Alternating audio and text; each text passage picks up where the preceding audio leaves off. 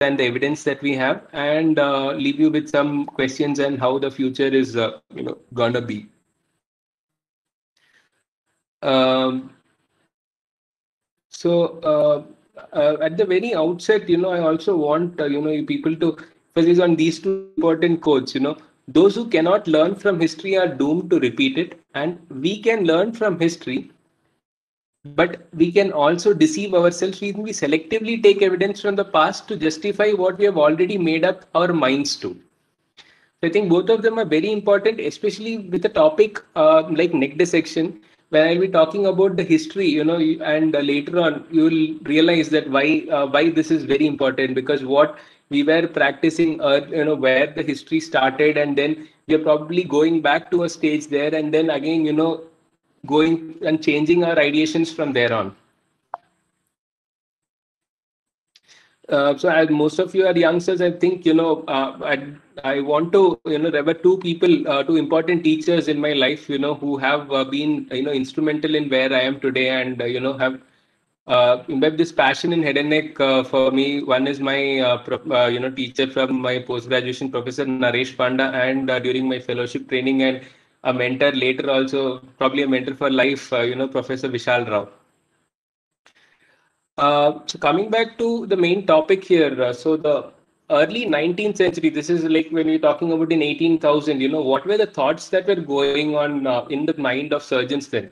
So in 1847, Maximilian Joseph, wrote that once the growth in the mouth has spread to the submaxillary gland, so submaxillary gland is nothing but the submandibular gland or to any other structure, complete removal of the disease is impossible. So look at this. So when the tumor has gone beyond the mouth, reached the submandibular gland or spread to one of the lymph nodes, the earlier idea was probably it is, not worth treating it, or you cannot be able to give a cure. And this was because, the moment a person has a metastasis, a nodal metastasis, his survival drops by 50%. And if the node has any sort of extranodal extension, approximately another 50% drop in the outcomes.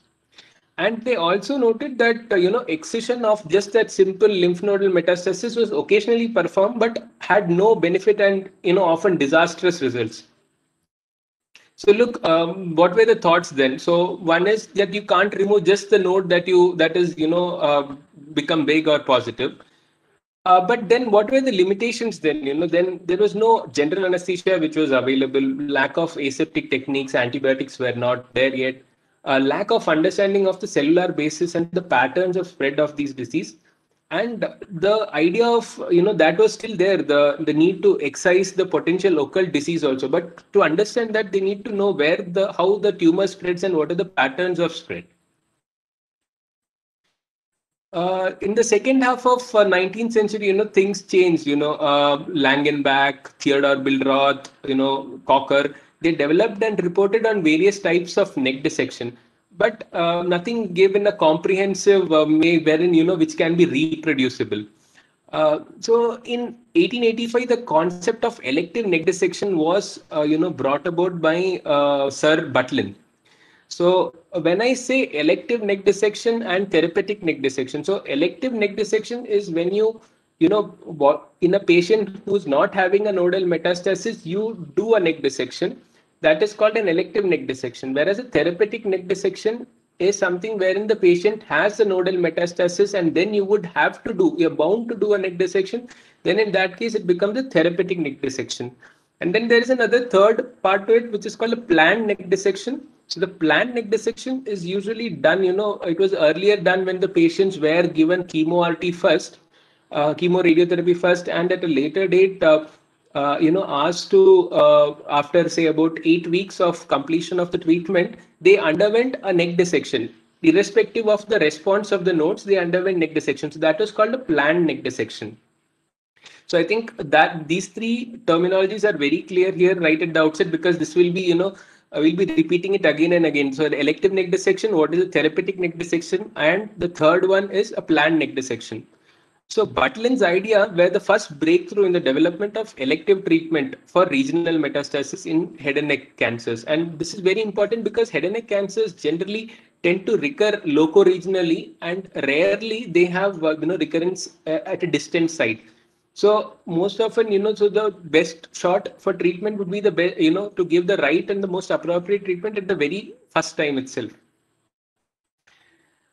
And then, probably the first, robust description came from a Polish surgeon, Jordansky, who reported on an operation wherein, he removed the entire nodal, tissue along with the fibrofatty tissue, uh, which was called a radical en bloc resection. But because this was published in a Polish journal, it never, reached the world. So it remained, unnoticed for quite some time. And this is somebody, in the early 20th century, that's the start of the 1900s. This is George Washington Cryle. And so Cryle in 1905 actually first described the unpublished, his results of the radical neck dissection. It was published in a surgical and gynecological journal, so actually didn't get much popularity. So then in 1906, this was published in JAMA, and that's when, the world recognized this.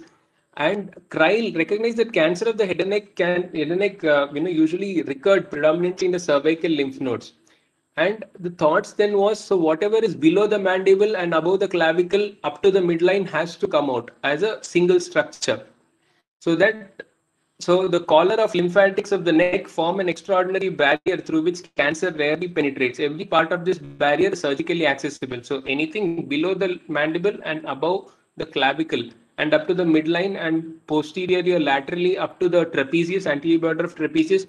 So that had to come out. That entire structure had to come out to and that actually gave the thoughts towards a radical neck dissection.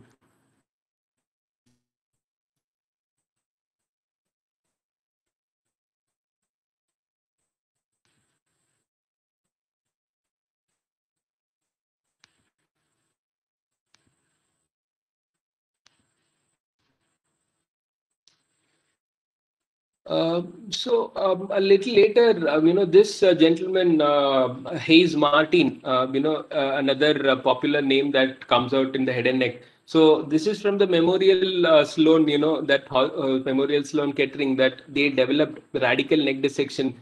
And so what they suggested, or Hayes Martin and the team, the group, they were of the opinion that any technique, because people elsewhere were trying to do surgeries which was lesser than the radical neck dissection, so they completely condemned these. They said that any technique that is designed to preserve the spinal accessory nerve should be condemned unequivocally. So there was a very strong, thought of doing neck dissection, and that's why the radical neck dissection, and that's the reason why radical neck dissection has evolved to be the gold standard treatment for, a nodal or a neck disease. Then came, but people, the thoughts, evolved. People continue to try out more and more, and then there came the era of modified neck dissection. And why modified neck dissection? Because the morbidities that were associated with radical neck dissection, which we would probably discuss a little later, were too much, for patients to handle. So they were looking at, could we preserve certain structures to, get the best outcome. So one of the main structures was, spinal accessory now. So in terms of the importance of structures which are, preserved, so you have the topmost priority becomes the spinal accessory now. The second becomes the internal jugular vein, and the third becomes the sternocleidomastoid muscle, in the order of which one is more important to be preserved.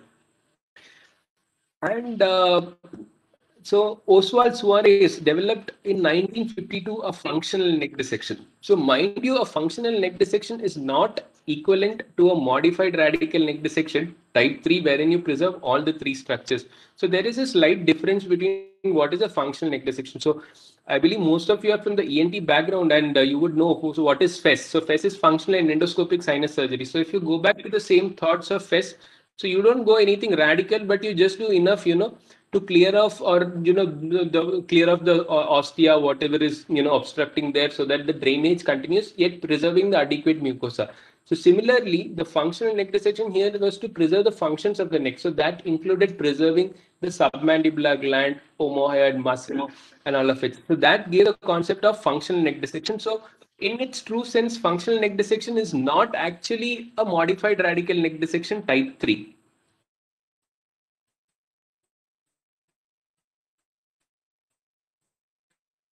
So what is this? As I told you, a technique that completely eliminates the lymph nodal tissue in the neck along with the primary tumor while carefully preserving the noble structures such as sternocleidomastoid muscle, the omohyoid muscle, the submandibular gland, the internal jugular vein, and occasionally the spinal accessory nerve.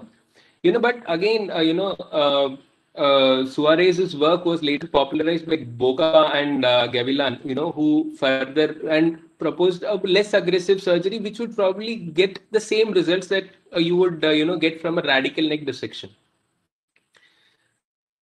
So, and from there on, from modified radical neck dissection, we moved to thoughts in the 1960s when surgeons at the MD Anderson start looking at if selectively they could remove lymph nodal groups and see what are the outcomes. And that's why the thought of concept of selective neck dissections came in, wherein you looked at targeting only selective lymph nodal groups that are at the highest risk of metastasis. So coming to the lymph nodal group, so basically the classification was given by Katie Robbins, the Robbins and Cotton, the book that we have in pathology. So the same Robbins had given this classification. He was one of the key authors to the lymph nodal staging. But here we'll be discussing only about mainly level 1 to 5. But technically speaking, there are over 10 levels of neck nodes. So these includes the Waldeyer's node and the Waldeyer's ring and the nodes around that. So it goes up beyond 10. But for our general day-to-day practice, the most important ones are level 1 to 5 and occasionally level 6. So the anatomical boundaries of each level may not be the same as a radiological boundary. So there are slight differences between what will be the radiological boundary and what is the true anatomical boundary. So the level 1 is divided into level 1A and 1B. So level 1A is between the two bellies, anterior bellies of the digastric and lower down formed by the hyoid becomes the lower margin. So that triangular space becomes level 1A, which is also called as submental level. Submandibular level is again formed by the anterior border of the digastric. As you can see here, the anterior border of the digastric here, the lower border of the mandible, and the stylohyoid muscle. So the stylohyoid muscle here is the posterior limit of the level 1B, and not the posterior belly of digastric. Further down, I'll show it to you in the pictures the difference between stylohyoid and the posterior belly of digastric. And radiologically, it is very difficult to make out the posterior belly of digastric or the stylohyoid muscle. So that's why the posterior border of submandibular gland is considered as the radiological limit of level 1B posteriorly. What is formed by level 2? So level 2 is again formed by the stylohyoid muscle. At the top, it forms an apex between the attachments to the styloid process and the mastoid process. The sternocleidomastoid attaches the posterior border of sternocleidomastoid, and lower down the lower limit being defined by the hyoid bone, which is corresponding here. Level 3 is from the same, so the lower border of hyoid. Medially, it is the lateral border of the stylohyoid muscle, the strap muscles, anatomically, and the lower limit is the lower border of the cricoid cartilage. Level, but radiologically, the medial margin of these, again, the strap muscles may not be very accurately made. So it is the medial border of the common carotid artery, which is usually considered as the radiological limit, medial limit of the the neck level there. So level 4 is at the lower level of clavicle and above superiorly at the lower border of the cricoid. Level 2 again is divided into level 2A and 2B. So 2A is what lies medial or inferior to the spinal accessory nerve. So spinal accessory nerve comes from the jugular foramen, the pars nervosa, and runs downwards towards the sternocleidomastoid, pierces the sternocleidomastoid, passes through the substance, and then comes out and traverses into level 5. So the boundaries of level 5 is the posterior border of sternocleidomastoid anteriorly, posteriorly the anterior border of the trapezius, and inferiorly the clavicle. So again, level 5 is further divided into level 5A and 5B. There were concerns or differences where people thought it is the omohyoid which divides it into level 5A, 5B. Some thought that it is spinal accessory nerve, but ideally it is the cricoid, the lower border of cricoid, which again divides 5A into 5, level 5 into 5A and 5B, and 5A accommodates the spinal accessory nerve here.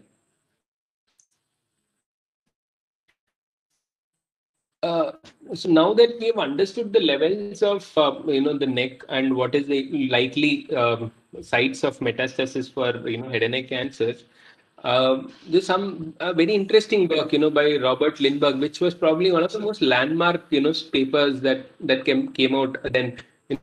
So he studied in about 2,000 odd patients who were untreated, for squamous cell carcinoma of the head and neck to look at what were the patterns of lymph nodal spread in these tumors. I mean, with individual primary sites. So this was very important because that's when the thoughts, of doing a selective neck dissection, selectively removing groups of lymph nodes was getting popular. So when both of these came together, what evolved was very significant. So again, he classified the lymph nodal groups, what we discussed here. And level 2 is also called as the jugulo-digastric node. So as the name suggests, the jugular, because all these lymphatics run along the jugular vein, and the digastric, because the digastric muscle, looks at, which is almost corresponding to styloid, forms the anterior border of level 2. So here you can see, the patterns of spread. So the retromolar trigone and, the anterior fascial pillars. See the most likely site of metastasis here, that is level 1B and level 2 and level 3. Similarly, of soft palate, you can see again level 2 and level 3. Of oral tongue, it is more likely in the level 1A, more 1B, and then, even to level 2. The tonsillar fossa similarly to level, 2, which is more likely in level 3. So he looked at about 7 to 9 such, different subsites to identify different, patterns of lymph nodal spread and what are the percentages. And this was very important to, for the further evolution of the practices of neck dissection. But when should you ideally do a neck dissection? So what how did somebody come to a conclusion as to when should I do a neck, or or is there something which can be defined? So this was based on a simple mathematical calculation, and so here if you see the probability of occult metastasis and expected utility. This was a paper by Weiss. So they concluded that whenever there is a chance of, you can see the two lines, intersect at 20%. So whenever there's a chance of 20% or more risk of occult metastasis, it is always beneficial to do a neck dissection. Less than that, there is no significant benefit. So, but here, if you see the moment you see your expected utility suddenly, increases.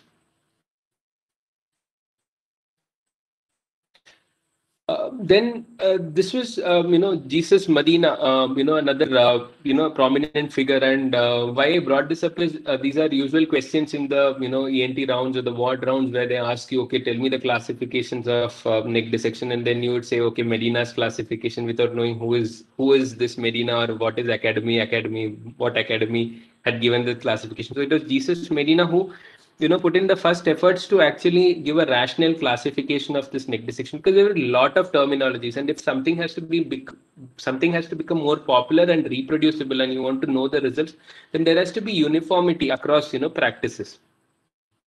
So again, neck nodal levels. So he classified neck dissections into 3 types basically. So comprehensive neck dissection. So as the name suggests, comprehensive. So that when you say comprehensive, that's the entire thing. So entire levels are removed. So mainly level 1 to 5. So these include the radical neck dissection, the modified radical neck dissection. So modified radical neck dissection type 1, 2, and 3. depending on the number of structures and the most important structure preserved. So when only spinal accessory nerve is preserved, it's type 1. When it's spinal accessory nerve and internal jugular vein or two important structures are preserved, it becomes type 2. And when all three are preserved, it becomes type 3 neck dissection. But what are the structures which are removed in the neck dissection, in a comprehensive neck dissection? So ideally by description, so it includes the fibrofatty tissue in the neck from level 1A to 5, along with submandibular gland, the tail of the parotid, because the tail of the parotid is considered as a part of the neck. And the initial thoughts were that there are nodes there. So that's why the idea of clearing that, along with omohyoid muscle, that became the comprehensive neck dissection. And depending if the spinal accessory nerve, the internal jugular vein and sternocleidomastoid muscle is removed, then it becomes a radical neck dissection. Then there are selective neck dissections. So selective, as the name goes, so you select only a select group of lymph nodes and not everything. So when I say lateral neck nodes are level 2, 3, and 4. Posterolateral group, the posterior group is level 5. So when I say posterolateral, it becomes level 2 to 5. Anterolateral is the supraomoid neck dissection, which includes level 1 to level 4. And then there is extended neck dissection.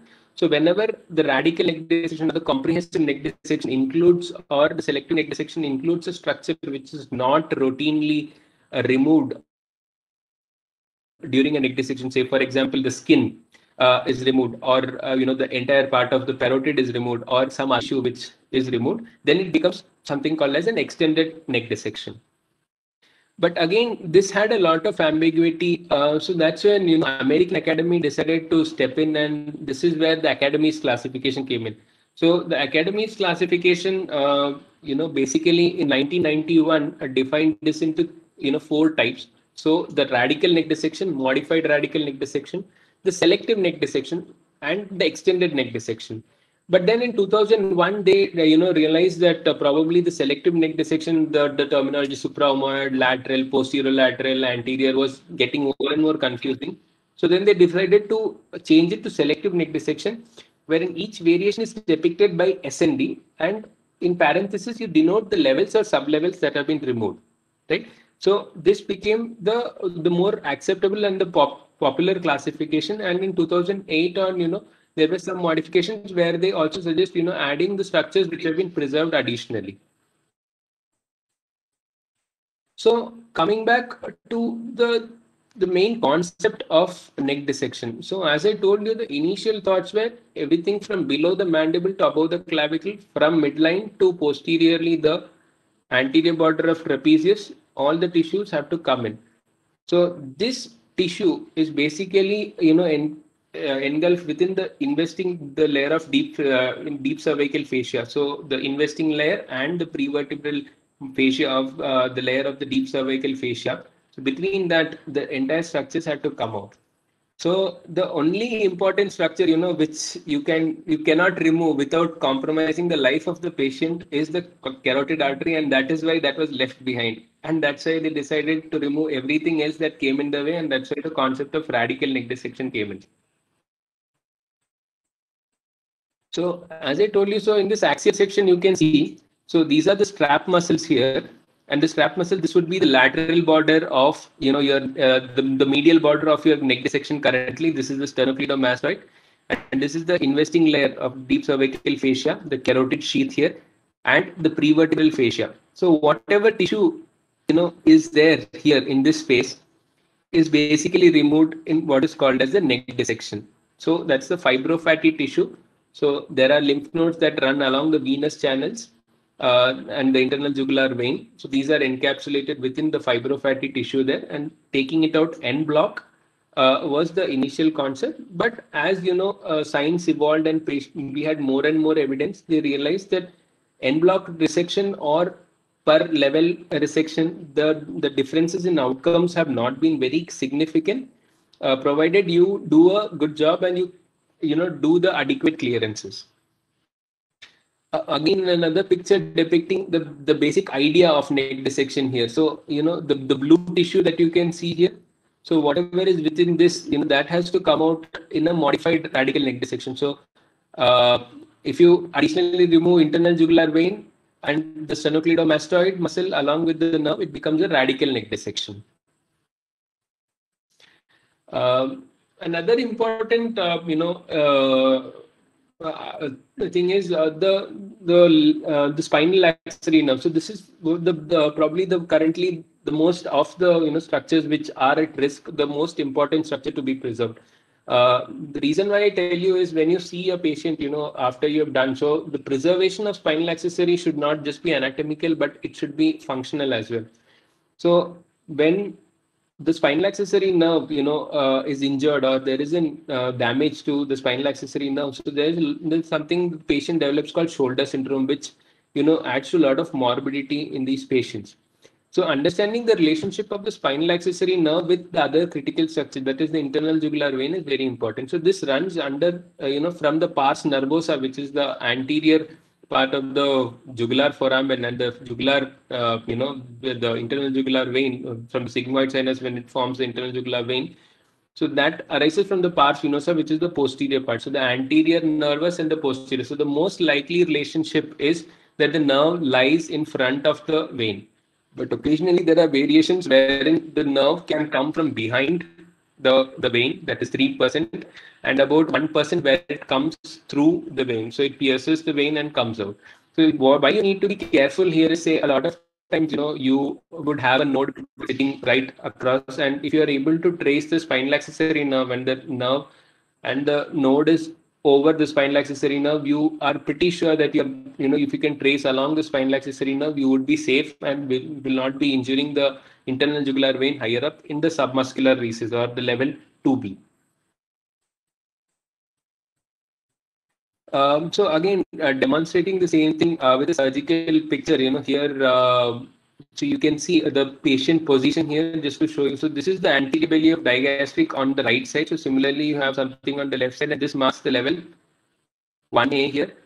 This, the under the lower border of mandible, and here the whitish structure that you can see is actually the posterior belly of digastric, and what I have marked below the reddish structure, that is the styloid. So styloid forms the posterior border of the anatomically the submandibular space, the submandibular level 1B. So this level is level 1B.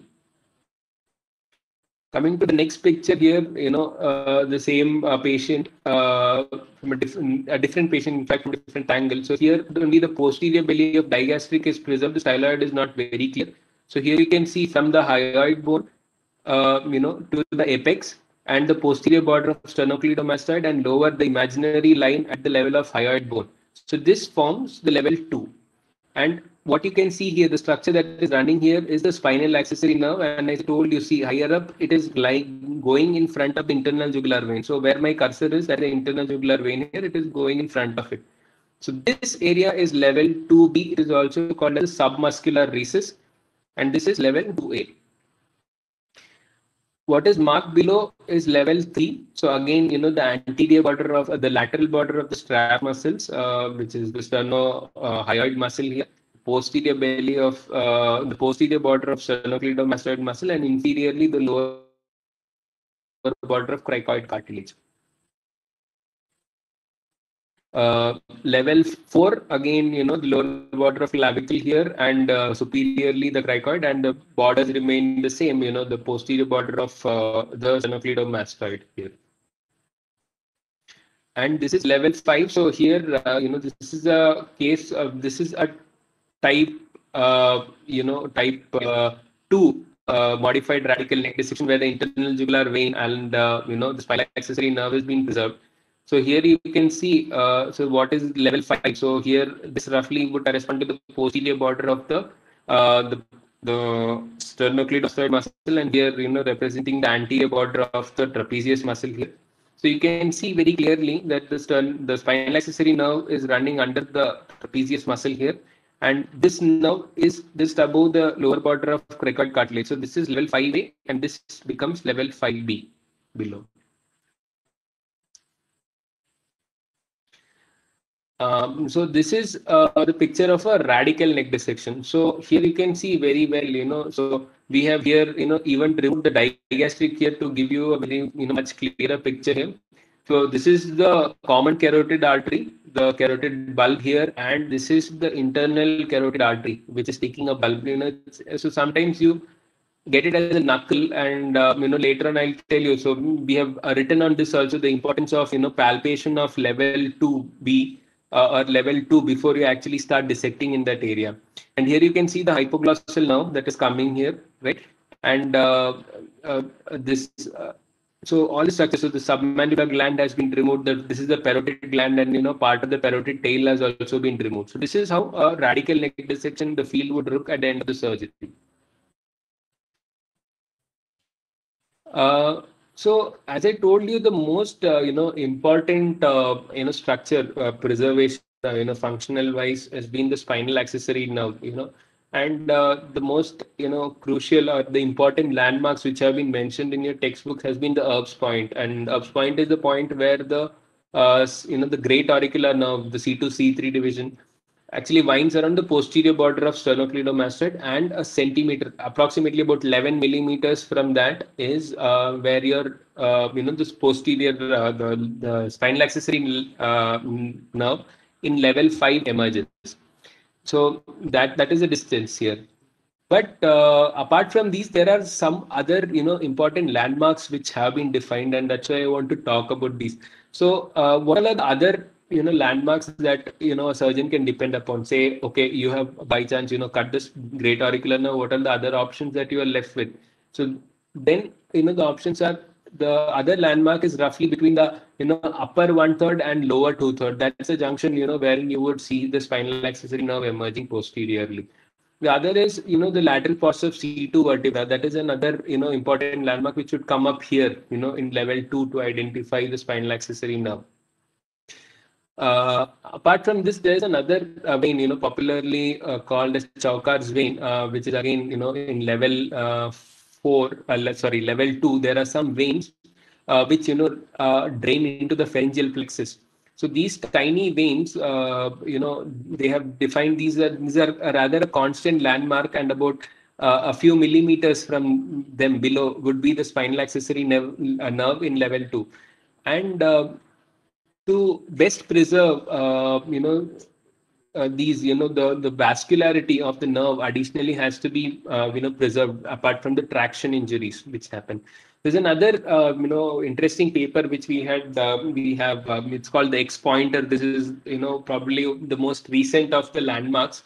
It was earlier, defined early in history. It was called, a cross, but later we studied this and we found it to be a constant landmark, irrespective of the body stature, and this could be a very, another additional tool which, beginner surgeon can use to be sure that, he doesn't injure the spinal accessory nerve. So this is basically the relation at the posterior border, wherein the great auricular nerve and the spinal accessory nerve. So there you can see it crosses over and it forms an X. So what you see here, A and D are the the cervical rootlets, and this is the great auricular nerve A, and C is the spinal accessory nerve here. So you can see that there's a crossover that happens, and this crossover is a constant relationship, and we have termed it as the X pointer.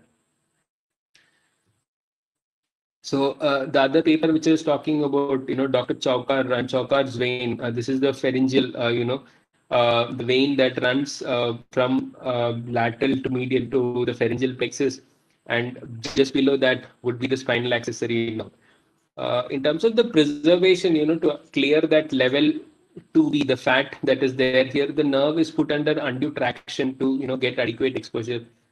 In my internal audits and, my surgical practice, what I have learned and I've been doing is, though, you often tend to, miss these steps and, all look at probably injuring the nerve sometimes, but what I've been trying to do is, preserve. There are some, small veins that run along it. Try to preserve those veins and not to put the nerve under undue traction. So, if you can give some additional traction to this level 2B area, the sternocleidomastoid muscle, and just be a little careful. You need not run by the clock here. You can spend some time. and that would come in a long way to preserving the shoulder functions of a patient here. Uh, uh, Beyond this, what remains important is the incision planning. For neck dissection, the exposure is the key. To do a good neck dissection and to achieve good clearance, you need to have a good exposure. So I think the different types of incisions have been, very well described in your textbooks. Stell and Maran or Cummings, that you can, go back to read. They have defined all the incisions and described it. So these include the Schobinger's incision, the modified Schobinger, Kreil, the McPhee incision, the utility, lateral utility incision, the reverse hockey stick incision, and the most popular now, the transverse, skin crease incision. So understanding the concept, so how would you plan a incision? So remember, often your incision for the access to the oral cavity or the oropharynx or the larynx, has to be accommodated within the neck incision. So understanding the, vascularity of the neck when you're is very important. So as you can see, there are, vessels that supply from below, from above, below the mandible, and from posteriorly. So whenever you're planning an incision, the incision has to be such that you don't cut through the vascularity, or else your flap would be compromised, your neck flap. So this is another, a transverse cervical incision through which you have done a, complete neck dissection. Here, so this is a sternocleidomastoidea that has also been retracted. Actually, it's not very clear here, but if you go laterally, you have the lateral border of, the anterior border of trapezius also, which is defined, and you can see the spinal accessory now. So with a, a very neck incision itself, a transverse incision, you can also look at doing a complete, modified radical neck dissection as well.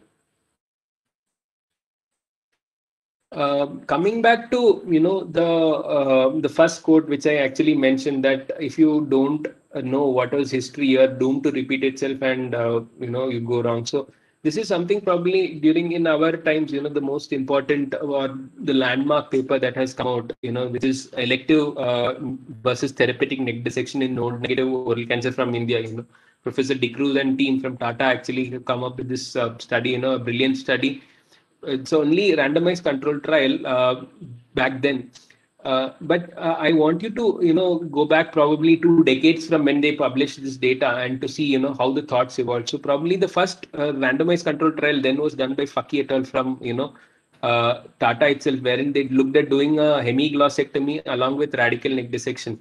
So there they found that, initial thoughts were that under 4 millimeter depth of invasion, if you do a neck dissection, doesn't really benefit the patient.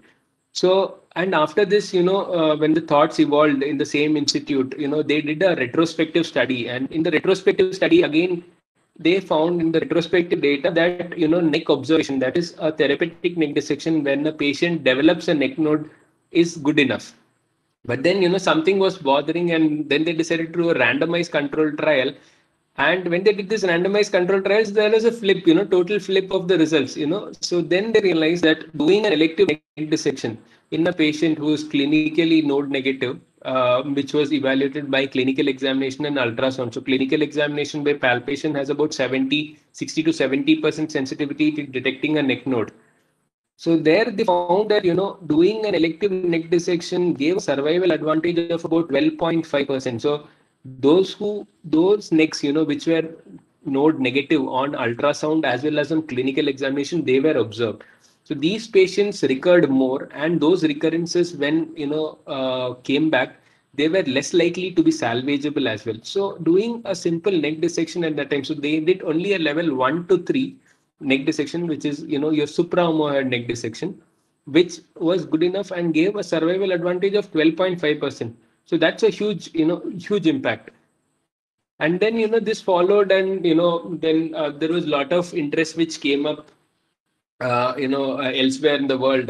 So the other study, which was probably, came in recently, is the SENT trial, or the SENT study from UK. It's a multi-institution study where they looked at 2 parts, observational arm and a randomized control trial, both of which, and both of them, resonating the same results as to what the paper from, the DeCruz et al., it's called the Mumbai trial, came out, or the N0 trial. Data that doing an elective neck dissection has a survival advantage. And this is where I want to emphasize on, all all my younger colleagues, and even to the senior ones also. So the depth of invasion is something which you cannot actually assess clinically. So mind you, even when you say depth of invasion can be assessed in the oral tongue and buccal mucosa, you cannot actually measure it. These are the only two sites wherein you can use a bimanual palpation to identify that, and what you understand or what you can palpate is actually the tumor thickness and not essentially the depth of invasion. And all these studies have said, under 3 millimeters, you may look at observing the neck.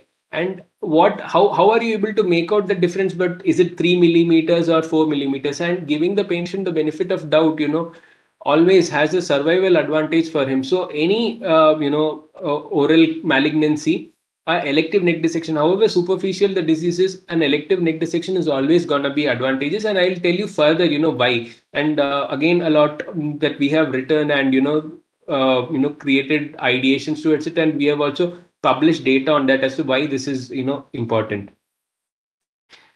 So now what if, so now we've discussed that in an N0 neck, the supraomoid neck dissection or level 1 to 3 is good enough, and that gives a definitive survival advantage to the patient. But what if a patient is, N plus neck?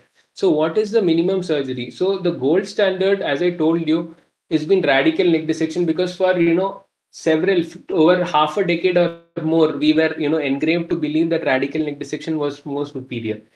But this is the largest prospective study that we have, again from Tata, wherein 583 patients, where they mapped it, the patterns of where all the metastasis happens. And they found out that most often the metastasis occurred from level 1 to 5 and very rarely in level 5.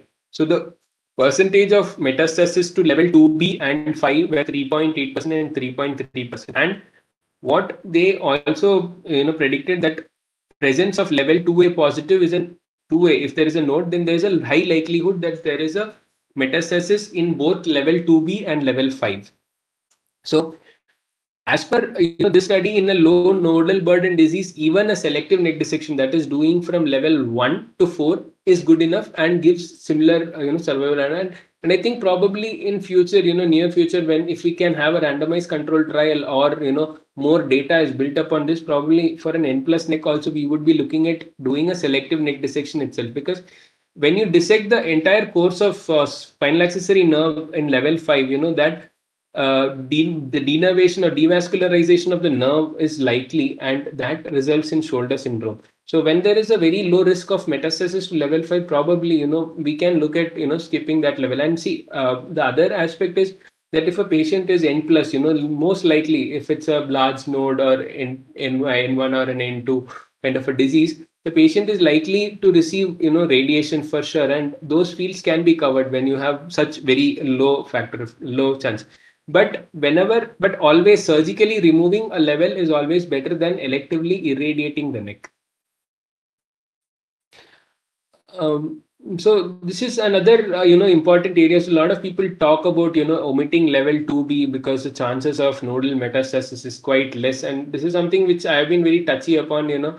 Uh, because probably in clinical experiences also, in my own experience, I've seen when you leave level 2B and the patient recurs in level 2B, it's unlikely that you'll be in a position to salvage it. So as well, spend some time there and clear level 2B. And why I'm telling you this is another paper which we had written a short commentary, where the omission of level 2B in early oral cancer and why we need to be cautious, because a lot of studies actually have not divided the numerator here, have they have included the total number of neck dissections rather than the total number of patients. So imagine in a patient you have done who's a lateral tongue, just about crossing midline, and then you do the opposite neck dissection also.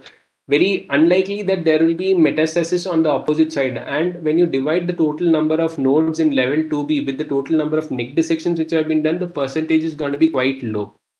So here what is marked in A are where the denominator has been the number of neck dissections. So there you can see actually the percentage has been lower. Whereas on the other side it's been much higher. That so That's why I feel, probably, spending some time and trying to, meticulously dissect around the spinal accessory nerve and clearing level 2B is, a lot better, because a recurrence there is like unlikely to be salvageable. So another paper which I was talking about, that intraoperative level 2 palpation before neck dissection. So this is for all youngsters, overzealously running your cautery or your knife or the scissor sharps instruments there.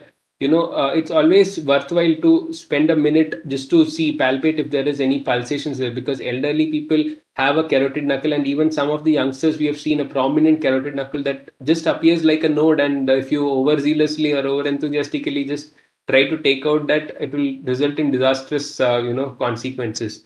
So always, spending some time to palpate the level 2 before going ahead with the neck dissection is definitely a safe practice, and I think all youngsters should practice this. And the other one is the preservation of spinal accessory nerve in level 2B. As I told you, something which is a little, I'm a little touchy about, is level 2B. And in my personal practice, and I would not advocate, unless I have convincing data or evidence to suggest that we can look at sparing level 2B. And the most important thing, why is elective neck dissection probably giving an advantage in a patient who's clinically N0? And this we have also done in a study wherein, we have looked at even evaluating these patients with PET CT and seeing if, in a PET CT, PET negative disease also, so PET is considered a little more superior to the ultrasound here. So when we have used the PET, do we see the same advantage with doing an elective neck dissection? And yes, we haven't been able to publish that data as yet, but there also we have seen, similar outcomes, and the reason could be, probably micrometastasis in isolated tumor cells, which are not, picked up in the usual pathology sectioning unless you specifically ask for it, or it is a center which is, likely looking at a large volume oncology center where, there are dedicated oncopathologists, unlike likely that this is going to be missed, and that could be one of the reasons, wherein you clear the neck electively, these micrometastases and isolated tumor cells are cleared. And that's why, it has a better advantage than just neck observation, as this has been, shown by several randomized controlled trials. And I think the debate has to end here. Probably, I still see a lot of people still keep on debating that in an N0 neck, should we do a neck dissection or not? I think it's done and dusted. We elective neck dissection, irrespective of the tumor thickness or the depth of invasion, which we cannot predict clinically preoperatively. I strongly advocate an elective neck dissection has to be done in each case. And another a short ideation to leave you with, is supraomohyoid neck dissection for clinically node negative oral cavity carcinomas. Is this time to change practices? Because still a lot of people, still look at going to level 4 and clearing it, giving an additional advantage.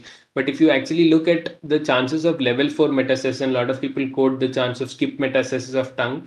In fact, and they quote the paper by Bayer et al. And the paper actually looked at patients who were previously treated who had undergone a supraomoid neck dissection, and that's why the risk of skip metastasis was pretty high in that paper. But in fact, the other paper which came in recently, or a meta-analysis, showed that the chances of skip metastasis to level 4 is extremely less. It's under I think 3%. Going one step further, about the technique incision planning, we've also, thoughts of doing it, giving a much more cosmetically pleasing result. So there we have looked at the retroauricular approach, and there's this paper which we have written on the approach to, this neck dissection, and what are the basically it's a description of a surgical technique to give you a, guide as to how you can do a retroauricular approach but mind you, at the starting phase of your career, it's probably most important is the exposure. And once you're pretty confident with doing a neck, only then venture into this space. And lastly, leaving with some other thoughts, again, circulating tumor cells in head and neck cancers. And, this is another reason probably why we should look at doing an elective neck dissection also. So circulating tumor cells may not just be in the, the blood vessels, it may be in the lymphatics as well. And that's why probably we should, advocate an elective neck dissection in a oral cavity malignancy or any head and neck cancer, which is treated surgically. And so, what are the future? So, what are we going to look at? So, the future with the discussion would probably be towards doing a super selective neck dissection. So, this would include just not doing level 1 to 3, but just the selective levels, and one level above and one level below that to get adequate clearance. Sentinel nodes. There's another trial. It's called the SENT trial, again from Europe, which is again, created a lot of, interest in sentinel nodes. Right now, it's not been a popular technique, but, you never know in the times to come, sentinel node biopsy may become, a rational option like how it has become in breast cancer. And finally, molecular techniques, marking to see if, a patient is likely to have a metastasis. These are where I think the future is headed to. Uh, And so basically, I've figured out my aim mainly from Stellenmer, and the textbooks that I suggest all of you to read is Stellenmer, and it's a wonderful book. I mean, if you want to take a little deeper dive, then probably Cummings is a wonderful book to read about neck dissection and the overall part of head and neck cancers. And there are some basic articles from which I've taken about the history and the internet. And I'd like to conclude that in the absence of information, we jump to the worst conclusion. So please mind you that this was just a small ideation to tell you, look at, give you some, put in some thoughts into your brains, pick your brain so that you can go back and start reading more to understand these concepts and become a little more clearer. So thank you, and any of you who are interested to discuss further or learn more, always can reach out to me in person. We'll be more than happy to help. Thanks. Thank you, sir, for a superb lecture. I hope the postgraduates had a really lovely session. So we'll open up the Q&A sessions for the audience.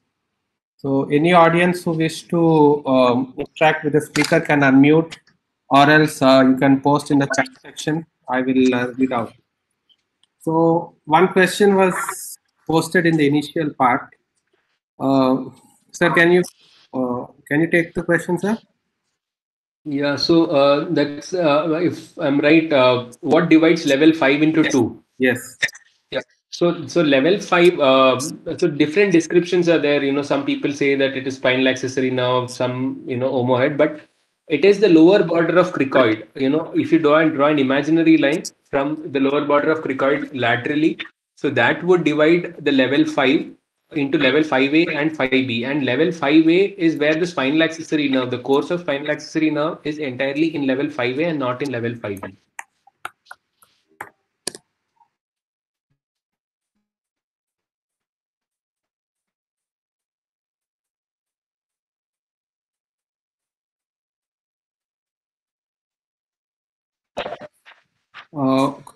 So the audience can unmute and interact with the speaker. We'll be taking a few questions.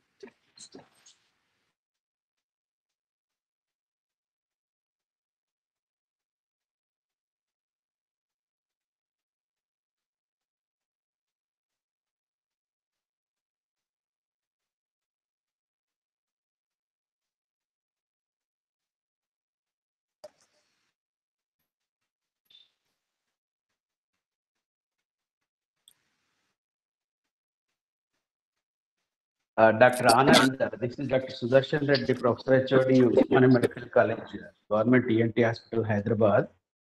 Hello. It was an excellent presentation, and you have given in brief, but in total about the anatomy, surgical anatomy of the neck and the neck dissections. My question is, what is the role of neck dissection post radiotherapy? Sir, You have given radiotherapy, but again, the patient has the neck nodes. Sir, so this was the concept of something called as planned neck dissection, which I had mentioned earlier. So when the organ preservation protocols came in, wherein the laryngeal and oropharyngeal cancers were starting to be treated non-surgically, basically with chemoradiotherapy, the neck was not addressed then. But patients who had large nodal disease, say an N2 or N3 node, unlikely that it is going to completely respond to RT or chemo RT for that matter. So these patients at the end, earlier practice was to, go ahead and do a planned neck dissection. So the planned neck dissection was done about 8 weeks after the completion of chemotherapy, wherein they did a radical neck dissection or a modified radical neck dissection, depending on the node of it. But they also noticed that only about 30% of, even in patients who had an FNAC, which said that likely to be, residual tissue, residual metastatic cells, they found only about 30% of actually patients, had true, live cells or, metastatic disease. So, and then later in 2016, a paper came up, the PET neck trial, and with PET becoming more popular, wherein you can monitor the role of the recurrences in the neck after treatment, completion of treatment. Now, the current stand is that you don't have to do a planned neck. Uh, if it's possible, it is always best to do a radical dissection in a large burden nodal disease early and then send the patient for RT. Okay, thank you.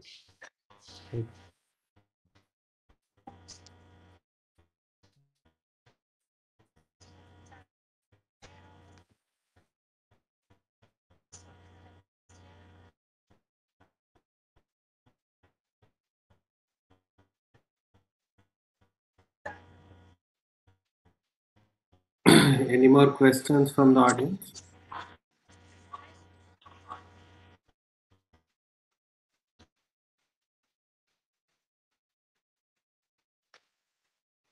So I think I can see a question how we decide type 1, type 2, and type 3. So basically, type 1 is where you can preserve the spinal accessory nerve. So, say, imagine a situation wherein you have, a level 3 node which is stuck to the internal jugular vein and partly to the sternocleidomastoid muscle. So when there is an extranodal extension, so in this case, you can look at preserving the spinal accessory nerve. So I'd shown you one particular, case wherein we had preserved the internal jugular vein and the spinal accessory nerve and taken off the sternocleidomastoid. So when you're putting a pedicle flap like a PMMC onto the neck, to reduce the neck bulk, also a lot of people, even though the sternocleidomastoid is fine, take a look at removing the sternocleidomastoid. So basically, type 1 is when you know that the nerve is not involved or is not entrapped within the node. Type 2, where you can preserve two structures, as I told you, that is, when there is a node which is having extranodal extension to level to the to the sternocleidomastoid, there is some addition. Then it's always best to remove the sternocleidomastoid muscle.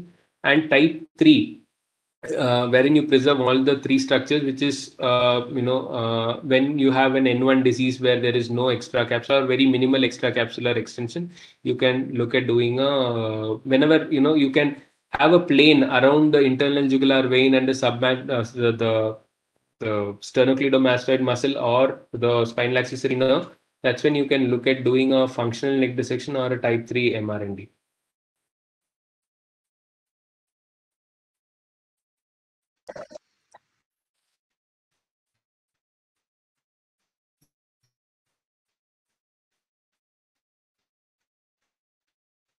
So I think we can conclude the final question.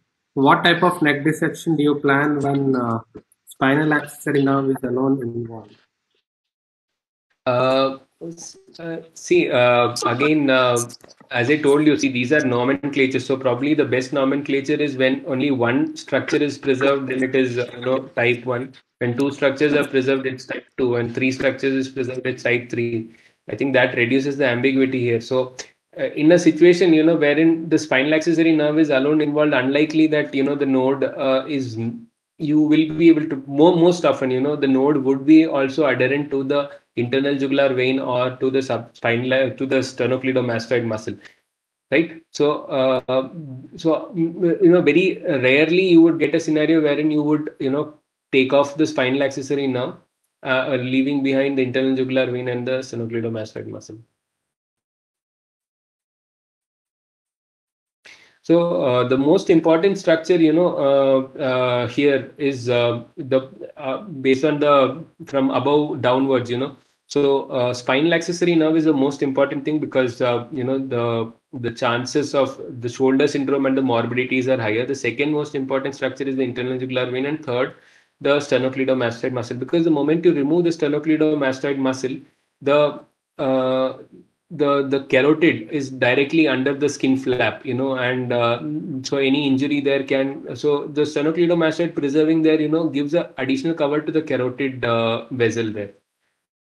So any specific book which you can advise for MCH head and neck entrance exam apart from Stell and Maran? Okay, that's a tough question. I think with the current year, I'm really not sure what are the patterns of questions which are being asked.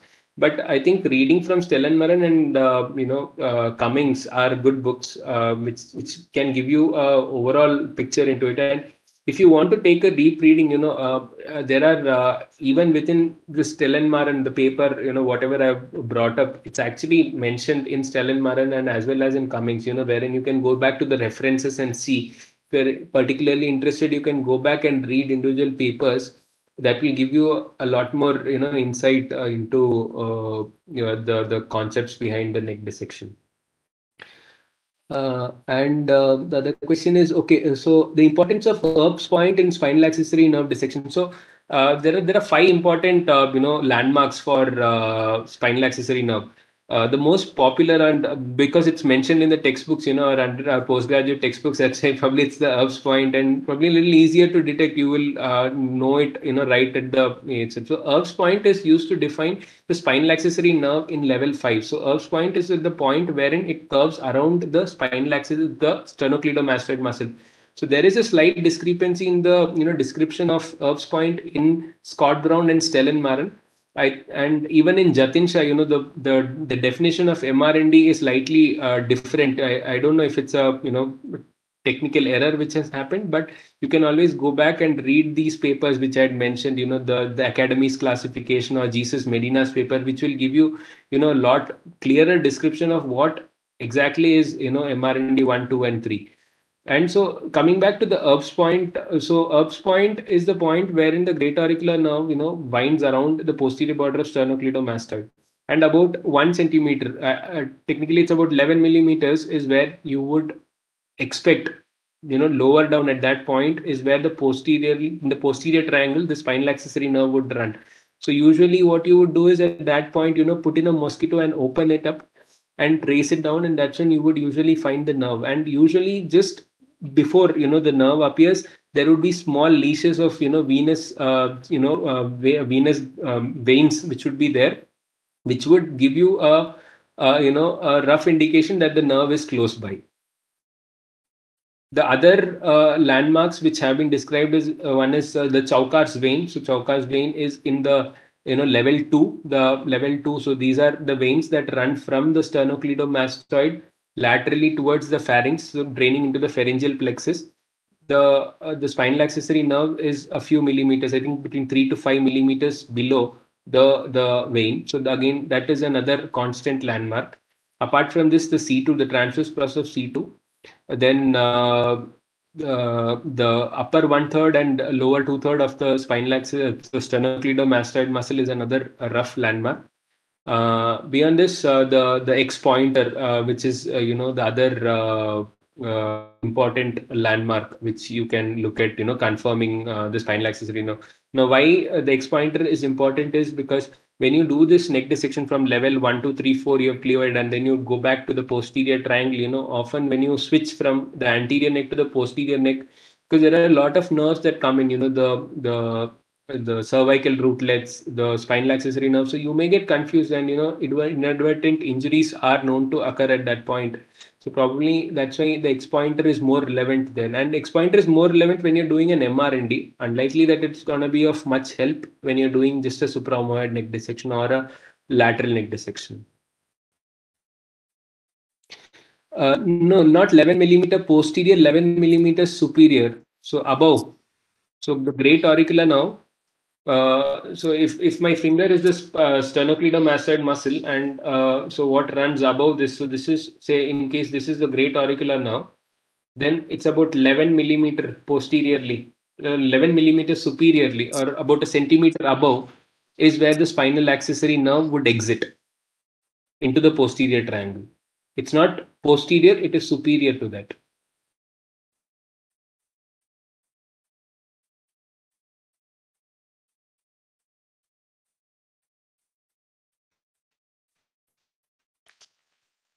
Okay, any more questions from the audience?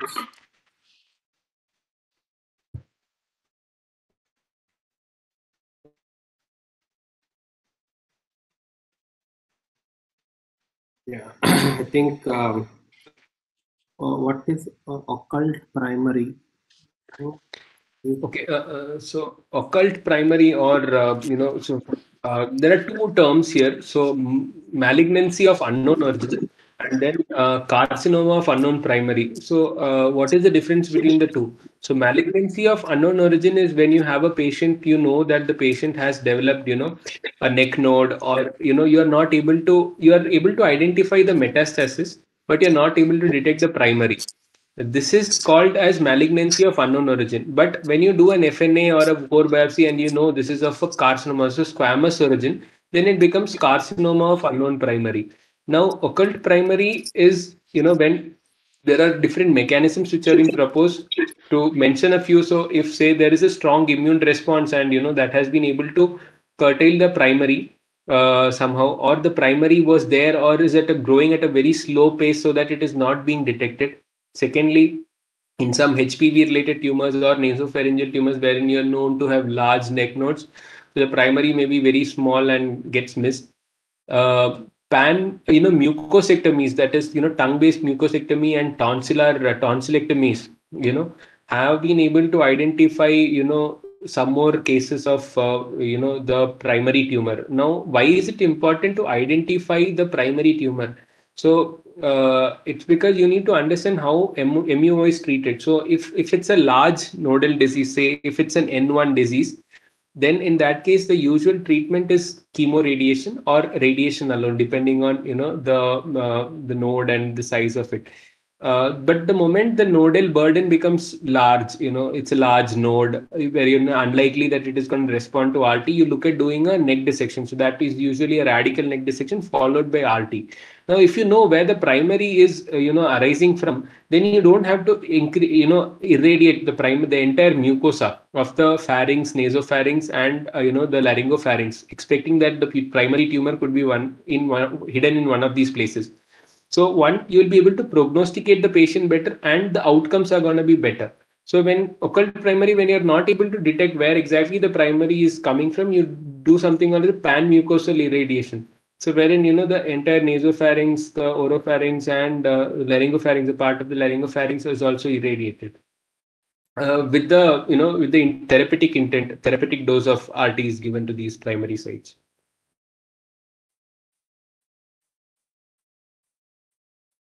So as I told you, yeah, a neck dissection, ideally in the treatment plan, N2, N3 disease, anywhere is unlikely that it is going to respond alone to RT. You will have, occult disease or residual disease. So doing a neck dissection after radiation is definitely a challenge. So it's always best when you, reduce the disease burden and then subject the patient to radiation, the outcomes are better. So the moment the patient is N3 kind of a disease, N3B, the intent of cure there becomes very less, and your intent more is to prevent fungation and to reduce the pain and other things. So the intent of cure reduces when it becomes an N3 node. So this will be a clinically T0N1 disease, or an N3 disease, sorry. Pathology in CUP, sir. Carcinoma, Davita says adenocarcinoma. Okay. So as I told you, see, for us, this is something which could be a little tricky to answer here. So the most common, I think is adenocarcinoma itself, because the lung primaries, which are likely, the lung is another important site to the source for MUO. So MUO at a clinical level.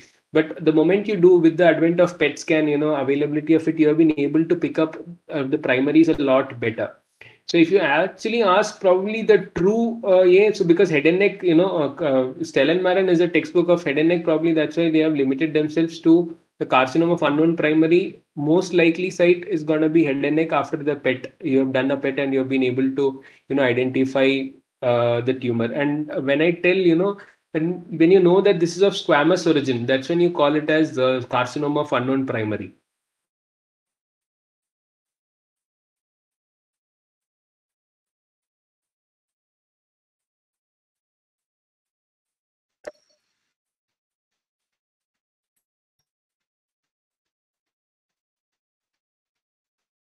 So, any more questions from the audience?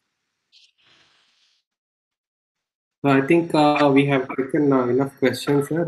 We have exceeded the time limit. Once again, thank you, Dr. Anand sir. We had a really great lecture and a very wonderful interaction between the audience and the speaker.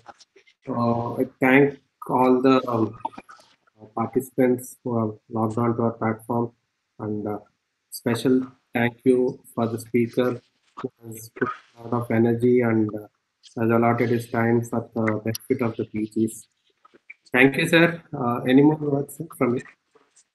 Thanks, Shreyas. I think it's a wonderful effort that you guys have. I think you guys have been the most consistent of it. You started this. I think you're the earliest to start this. During the last in the first wave, and I'm really happy that you guys have continued this. And have not lost the interest. And I'm still, happy to see that so many people are actually participating. What I see is a lot of ENT graduates. Fellows. They don't have much exposure to head and neck. That's why probably we are not getting the best, lot of times, the best. And now with a lot of MCH seats coming up, I think each one of them, should be having enough good or sound background of head and neck per se before they venture into, any super specialty course. So I think your efforts, have been, to bridge the gap where the resources are limited, asking faculties or people who are, willing to teach. You're actually helping a lot of them, and I think people are benefiting from this. You will see the results in the coming years, but please do continue your efforts this way itself. Hopefully, sir. Thank you. It was really a very long and a very fruitful journey. And incidentally, we started this program last year on 26th April. So in 2 days, we'll be completing 1 year. Over the year, we have almost done 200 plus webinars. Frankly, I lost count also. So keep the good work going. So yeah, with this happy note, I will conclude the webinar. Thank you all. Have a good day. Thank you all. Thanks for the opportunity.